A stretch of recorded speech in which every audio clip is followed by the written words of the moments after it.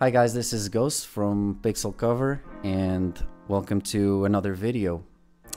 I'm gonna talk about the new Discord channel that we're about to create and release for you guys. It's still private, but a lot of people requested it, so we've actually created a Discord for you guys so you can all join, get some news about the mod, because it's easier to troubleshoot things about the mod. So this video will be talking about more specifically on how to install Yuzu and Ryujinx and set up all the multiplayer thing.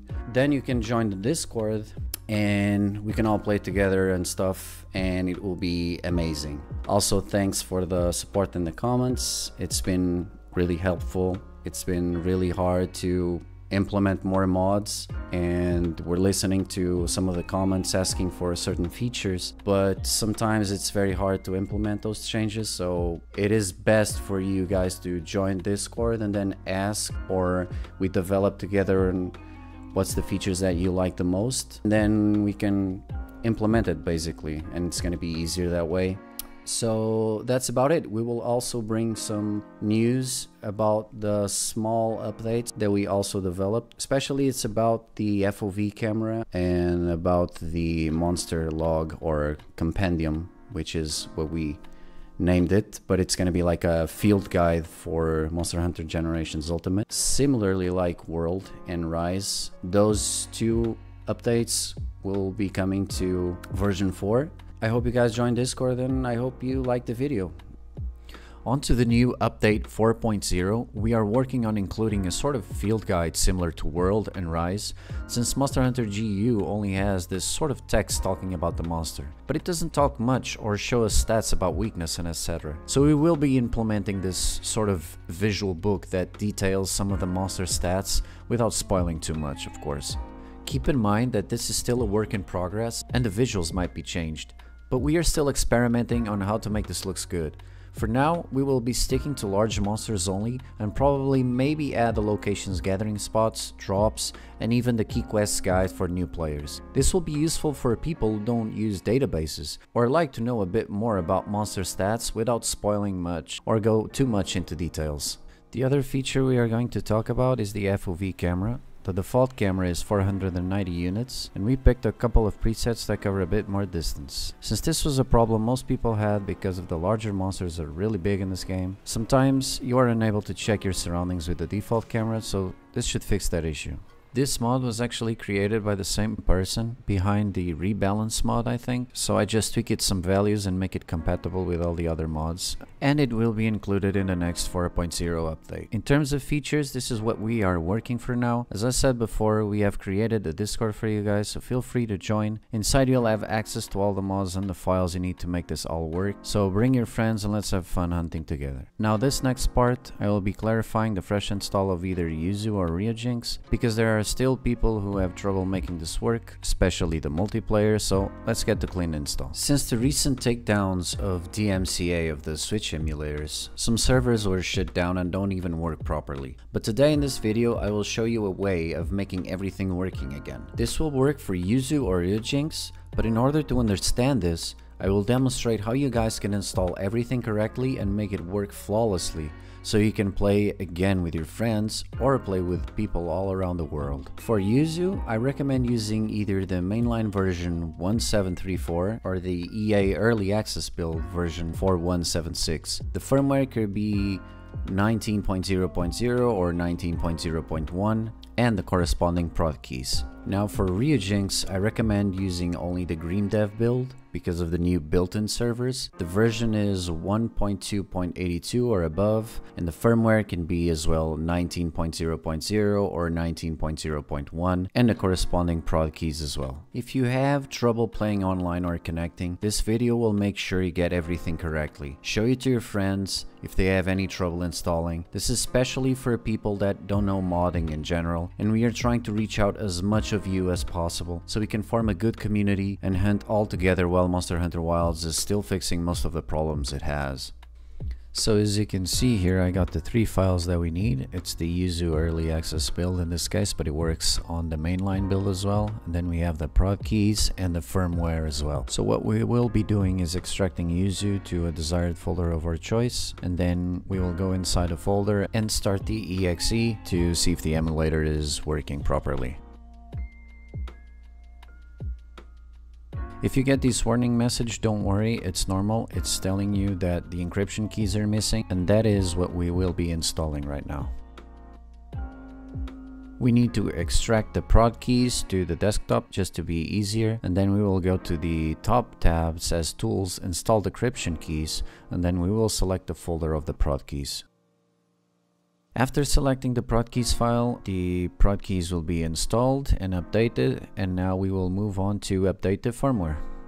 We will be essentially doing the same thing, just extract all the files from the zip file to a folder in the desktop, and then we will go back to Yuzu, go to Tools, and install the firmware update, just like the prod keys, but this time it's the firmware. As you can see, it's now installing the firmware, and after this is done, everything is updated, and then we just need to go to the settings, put our configurations, set up our controller, and find our game, and then start playing. It should be ready to go. Now we just double click on the main screen and then find the folder where our ROM is located.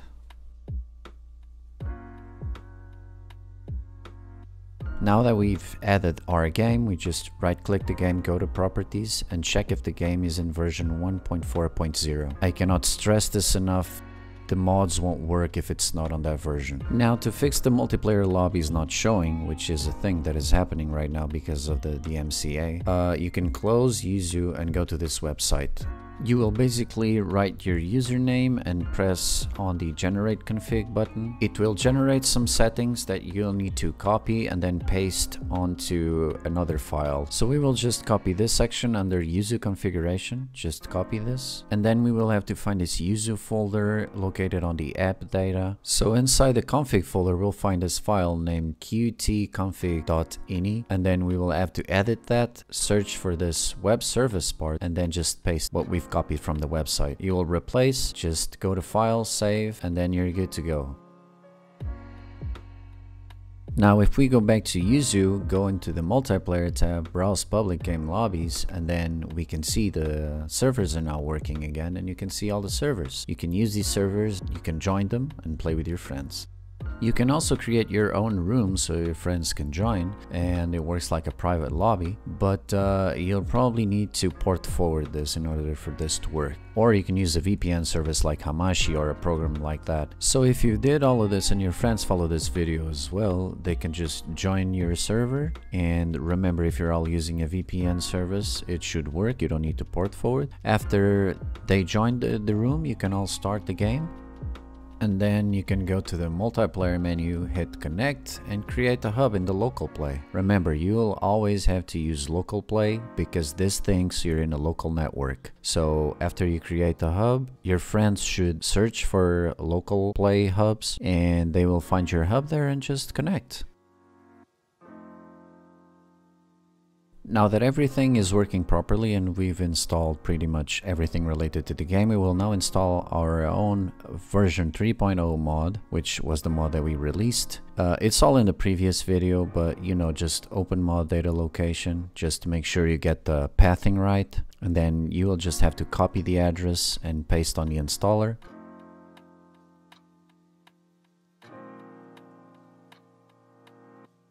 After pasting here on the installer, you just click next, press yes, and now we can choose the language. If you want to change language of the game, you can change it here. In this case, we'll be using English, and then you can choose the FPS mode. We're going to use 120, and then we just leave everything default. Just click next. Here you can choose the layout. You can use the original Switch, Xbox, or PlayStation, and then we just click install. It will install everything correctly. So after this is done, we got the mod installed, we got the multiplayer working and everything working. We're just gonna make sure hit properties here in the game, and we're gonna check for these tick boxes. If these tick boxes are ticked, it means everything is installed and the mods are enabled. Now you can get inside the game. If you see this screen, it means the mod has been installed successfully and you're pretty much good to go. Enjoy! So if you are using Ryujinx, we're going to repeat this process, and it's basically all the same. We're just going to extract the Ryujinx folder here, and then we're going to run the exe. We get inside the emulator and we will need to install the prod keys and then update the firmware. Ignore all these warning messages in the beginning. Just go to actions and install keys. Install keys from zip file. And then we will be selecting the zip file containing the prod keys that we've used before on Yuzu, can be also used here on Ryujinx. We just press yes and it will install the keys. Now that the keys are successfully installed, we're going to have to update the firmware. We're going to do the same thing and now select the firmware. After the firmware is updated, we got everything we need. We just go to options and then set up our controller and settings. This is very important. We will have to go to network here, and then in the mode we select the Ryu LDN. This is to enable us to connect to their servers and actually see how many people are playing in the lobbies online. After this, we just add our games folder where our ROM is located. After we see the game popping out here, we need to make sure it's on the version 1.4.0 or the mods won't work, same as Yuzu. After this is done, we will just restart Ryujinx. After restarting Ryujinx, we can now see the online players here that are playing this game and how many hosted lobbies there are. And now we can just get in the game and play multiplayer. I'm just going to show you right now.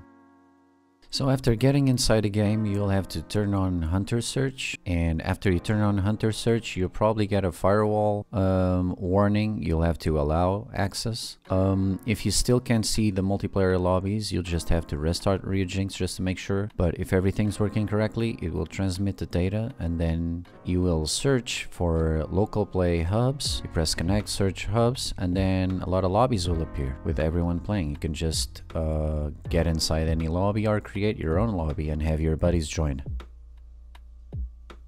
This is just for demonstration purposes. I just joined a random lobby and this guy just came to me and I was telling him I was making this video, so yeah, just to show you guys that it's fully working. So that's it, guys. Thanks for watching the video, and I hope you leave a comment, like and subscribe. And if you have any suggestions on what to do next, or if you want to see something different or different content, just leave a comment in the comment section.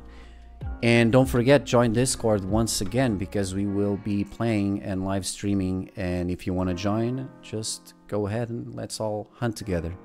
See you next time.